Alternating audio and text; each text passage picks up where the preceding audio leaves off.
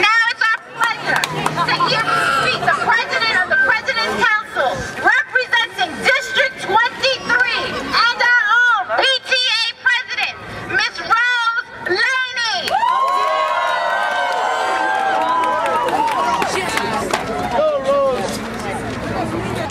Good afternoon, everyone. Good afternoon. Most of you all know who I am. I am Rose Laney, District President Council, also your PTA President. Let me tell you one thing about your charter school. First, the teachers do not have to be licensed. That's right. They do not. Your principal does not have to be a principal. No, she does not have to be a licensed principal. She can be a directory of any place that they chose to put in here. Right about now, you know I'm tired, because I have been dealing with this. And we gave the Office of Portfolio a proposal. It was not answered to our satisfaction. They took out pre-K. They have no consideration about our special ed children. That's right. And you know we have a lot of them. You know we do. My thing is that they have not listened to our voice.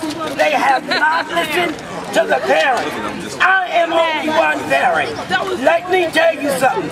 I have raised enough saying for everybody. It is about time. We either shut it down, take our kids out, because you got to remember, these are our children. That's right. That's right. That's right. Our voice, our choice. To introduce my colleague, an educator with over 20 years experience in Brownsville, Brooklyn. A true advocate for special education and a true advocate for all children, Dr. Jalil.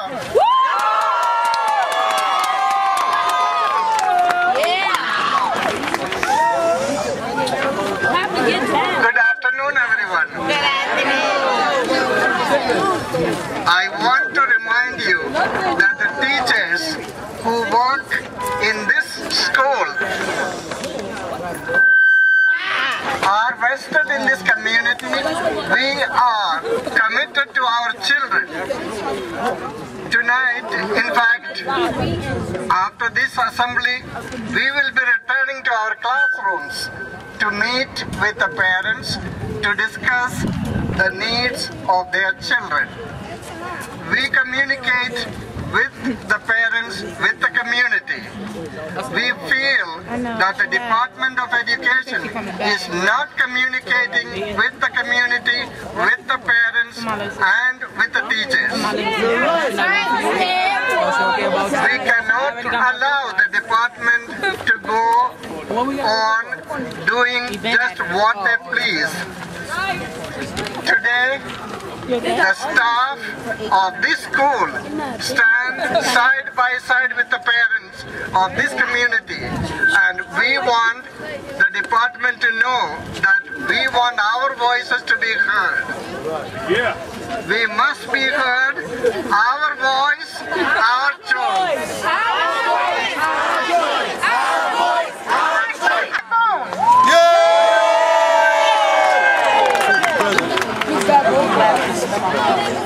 Good afternoon. And while Mr. Sanitation were here, I'm so happy to be here with my family. My name is Pat Boone and I am the resident of New York Acorn. I am also a parent and a resident of Brownsville for over 36 years. I am also a grandparent and proud that my oldest grandson was a product of 150. He is now going on, he's about to graduate high school, and where he has been an honor student. He was honor student here, he was honor student in 5th grade, and why is that? It's because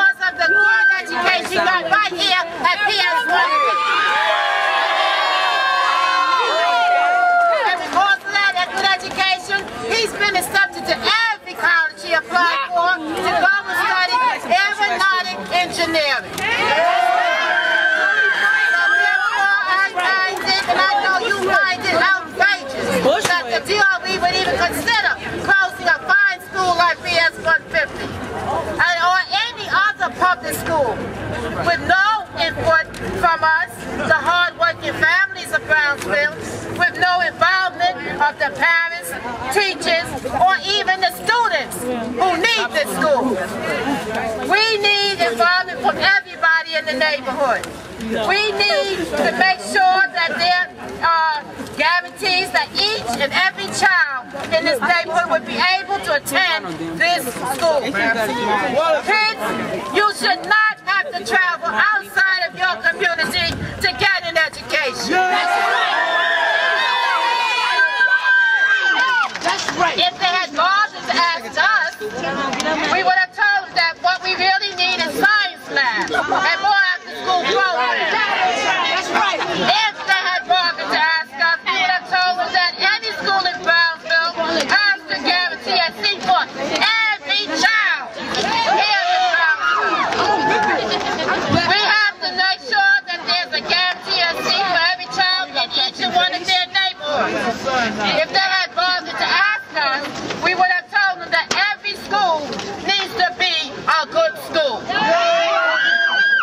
So we are here today to tell the DOE that ACORN members, as well as all of you students and teachers and community people, say no. Before the DOE closes PS 150 or any other school in Brownsville, they must provide for the educational needs of the children of Brownsville. And when must they do that? Now! Which schools should be good schools? All schools! Which schools? All schools! Which schools should be good schools? All schools! All right? And we mean that to be in Brownsville all the time from now on. Thank you.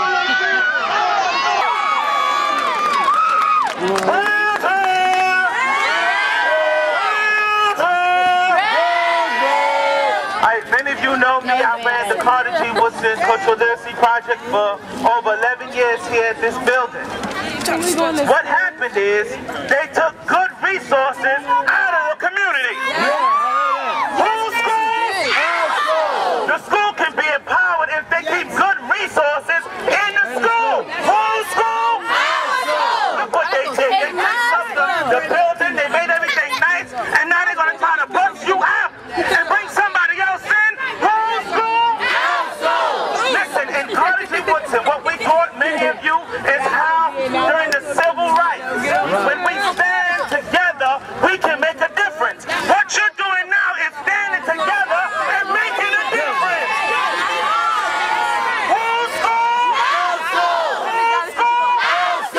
Look who's around us today. We got people like Charles Barrett, UST, ACORN. We got support. We got to stand together. Whose school? Listen, we got great teachers. If you like your teachers, put your hands up and say,